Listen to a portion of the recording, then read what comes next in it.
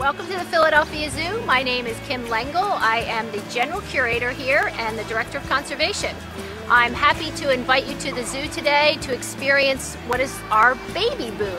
In the nocturnal wing of the small mammal house, our vampire bat colony has had 2 offspring, both born, one born on March 9th and one born on April 7th. The baby vampire bats can still be seen clinging to their mom. So while she flies around, they hold on to her and she carries them from one place to another.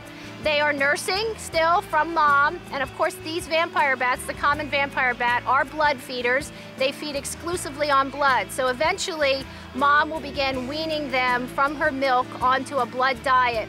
And at the zoo, we get our blood from cows, and it is harvested at Penn State in a very safe and clean manner, and that is shipped to us for consumption by the bats.